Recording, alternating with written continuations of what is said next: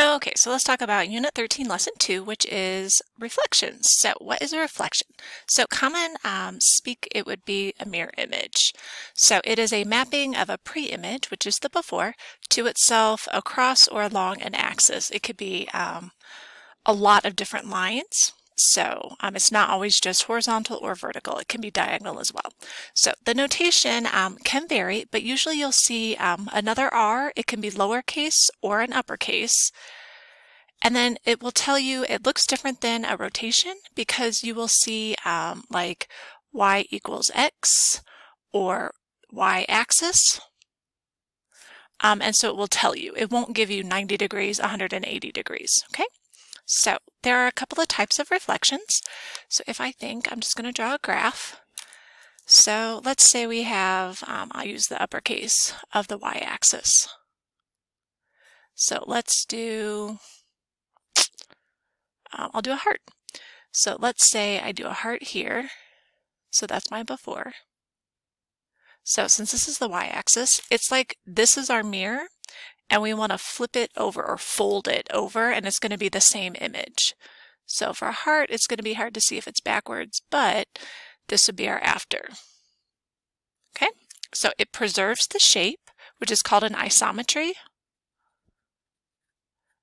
Same size and shape. The orientation can be different, but it doesn't get smaller or bigger. Okay. Another type would be is if we have the rotation of the x-axis. So I'll take the same heart, and if we do it over the x-axis, we fold it down, and it's going to be right here. And then the last typical one that you'll see is over the line y equals x. So y equals x is actually the diagonal line at 45 degrees going through quadrants 1 and 3. So let's say I take my same heart. So I like to turn my paper sideways. It's hard for me to draw these. There are some strategies though that I'll teach you on the assignment, but we want to act like we're going to fold that paper along the line. So like you could even do it if you had your paper and you can see the image. I can draw it on the back and then I'll be able to see it right here. Okay, so it doesn't look like it is, but if you turn your paper sideways, it should look like a mirror image. Okay, so let's look at this. So example 1, we've got this quadrilateral, and we want a reflection across the line y equals -2. So we go down to the y-axis of -2, and I like to draw that in. And there's a reason, because my strategy. So if you're good at flipping things mentally, then this will be no challenge. What I do is I like to count the spaces, okay? So it has to be the same distance from that line of symmetry or reflection. So I is actually the same because it's on the line. So that's also going to be I prime. The E, I want to go 1 down, so I'm going to go 1 up. And then Q, it's 2 away, so I'm going to go 2 up. So the grid really makes it pretty easy. That was 3 down, so we're going to go 3 up. We're going to let the be okay. So then I'm going to connect my dots. Okay, so if you can count the spaces, it doesn't take a whole lot of imagination. Okay, all right, so let's try example 2. The x-axis, so that's this. And I'm going to do the same idea. A is 3 up, so I'm going to go 3 down. D, we went 1, 2, 3, 4, 5, so 1, 2, 3, 4, 5.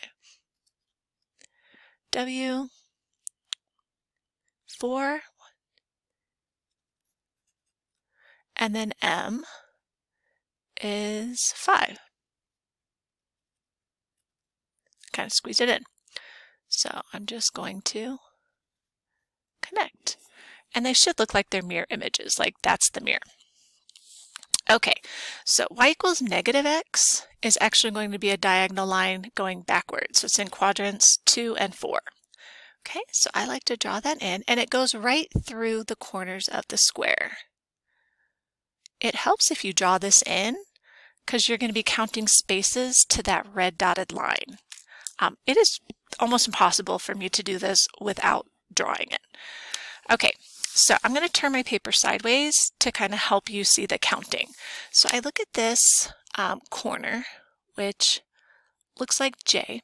So I kind of see it's 1 away diagonally. It's a half. So I'm going to go a half in the other direction. Okay. So I do the same thing for T. I'm going to go 1 diagonal, a half. So here's half and then 1 diagonal. You have to get creative with your counting. And then A is 1 square diagonal, so 1 square diagonal. And then S, so same thing. I'm going to go 1, 2, 3, 1, 2, 3. So get a little creative. And if I can, I know I wrote all over it, but it should look, if you look, turn your paper, that should look like a mirror image. I have a harder time doing it when it's up and down. So just a little tip. And then we can also change it. Instead of just being the x-axis, we can be x equals -3. So we go 1, 2, 3, which happens to be in the middle of our shape. So remember, you're always counting to that red line. So I'm going to use green. So W is 1 to the right, so we'll go 1 to the left. S, 1 to the right, so 1 to the left. I is 2 to the left, so 2 to the right. And P is 1 left, so 1 right. So just do them one by one, and it's not as overwhelming. Okay. So number 5 is kind of going backwards. So first I have to figure out, like, where did they put that mirror? So if I look, I turn it, my black and my blue, it kind of looks like it's right down the middle, which is what we just did with y equals -x. Okay. So we're going to make that R. And then example 6, that one's a little harder. So I kind of look here. I look at K and it's 1, 2, 3, 4 apart. So I have to find the middle of that. And you could have picked any dot you want. Look at the R's, same idea. Okay.